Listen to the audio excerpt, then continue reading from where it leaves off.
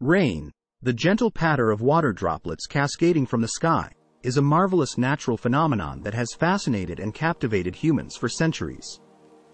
Have you ever wondered, how does it actually rain? Well, let's take a journey together into the realm of meteorology and explore the intricacies of this beautiful process. To understand rain, we must first grasp the foundation of the water cycle. The Earth is surrounded by a vast ocean of air known as the atmosphere. Within this atmosphere, there is an abundant supply of water vapor. Water vapor is essentially gaseous water molecules suspended in the air. Now, the process of rain begins when warm air, containing this invisible water vapor, rises into the atmosphere. As the air ascends, it starts to cool down due to various factors such as expansion or contact with cooler air masses.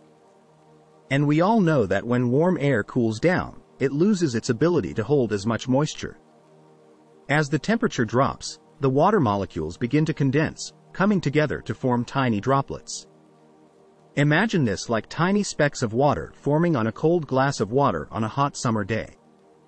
These droplets, now visible to the naked eye, cluster together to create clouds. The formation of clouds is a crucial step in the rainmaking process.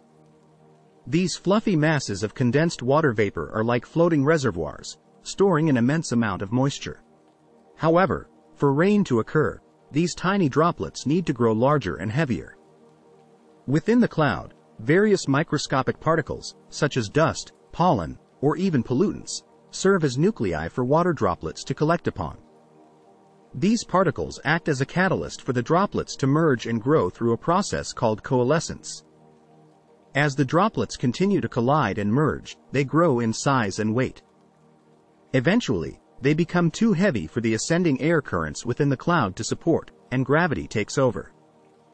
This is when raindrops start to fall from the cloud towards the Earth's surface. Now, you may ask, why don't these raindrops evaporate before reaching the ground? That's an excellent question. As raindrops fall through the air, they encounter a warmer, more humid layer near the Earth's surface.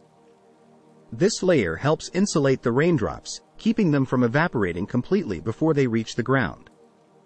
The size of raindrops can vary greatly, ranging from small droplets to more substantial, heavy rain. Smaller droplets could form a light drizzle, while larger ones can result in intense showers or even storms.